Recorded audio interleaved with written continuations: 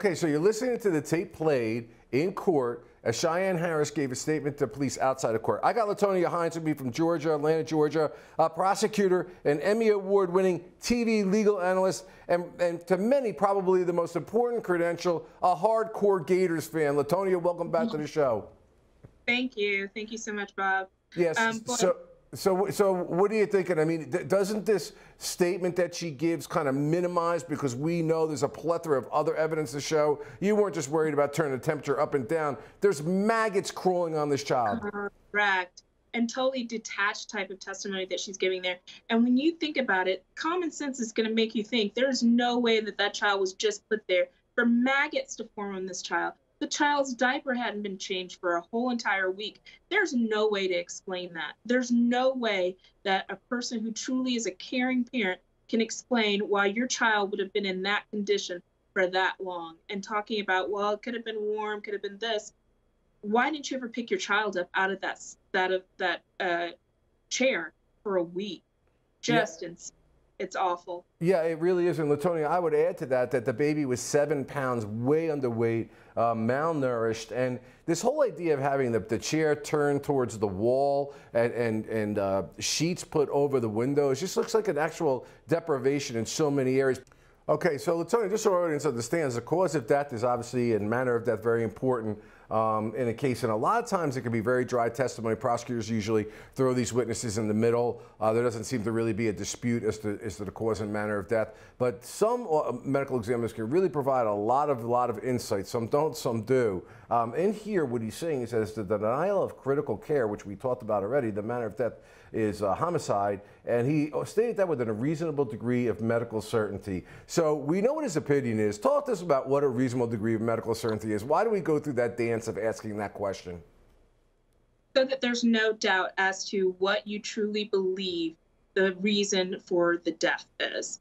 And so that it's almost like elimination of other possible causes. And so that's what he's done. And what he did that I thought was brilliant is that he almost broke it down in a way for the prosecutors also when they start talking about, or when the judge starts talking about the charges, about what the elements are. There was such a depraved indifference to the life of this child, and that the person who owed a duty to the child was the mom and the dad, and they owed a duty because, as the medical examiner explained, an infant can't take care of themselves. And any time that you can show that the main things for survival have not been provided by the person who is supposed to be providing that, then that shows you that indifference. And I thought he did a great job. But that's why medical certainty, that you can pinpoint without a doubt that cause of death. You know, Latonia, let me ask you this question. I think that when you juxtapose what you just said versus the care of the 2-year-old, who everyone testified seemed healthy, well-fed, clean, and that this baby seemed to be put in this, like, the chairs turned towards a wall, blankets over the windows depriving it of sunlight, left in a diaper for 9 to 14 days in the state of disrepair, malnourished, dehydrated. It almost gets to a point of just clearly premeditated, purposeful murder, not just neglect. And what you'll find sometimes too, Bob, in some of these like abuse cases, you will find sometimes that one of the other children is treated well. It's almost like one child is the target child. We've talked about this on this network about the Tiffany Moss case that happened here in Georgia, where you've got the other children seem totally well, but Tiffany Moss, the mom, totally gave no help or any type of aid to the other adopted her non-biological child, her stepchild. And sometimes that's what happens. And I think that this is one of those cases as well, where the abuse is targeted on one particular child, while the other children seem to be seemingly fine.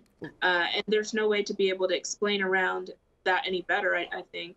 Latonia, based on your experience, do you think there becomes, for statistically the average, I'm not saying everyone, an epiphany after the arrest, going to court, listening to this horrible testimony from the first responders, the police, and the medical examiner, where the people actually feel remorse and are sorrowful, not for what they're going through, but for what they did? Or is there some sort of sick rationalization in their mind that still goes on?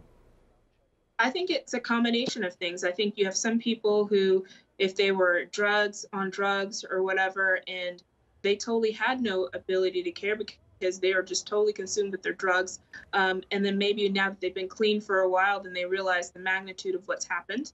Or you have some people who are just evil. There's some people who are, whether or not you want to call them sociopaths, psychopaths, whatever you want to call it, who just don't have that ability to have that type of empathy, and in a sense are narcissistic. The only person they care about is themselves, and they'll figure out a way to justify their own actions. And then you have those other people who just want to get off. Like their only concern now is, oh my goodness, I'm in trouble, I've been caught, how do I get out?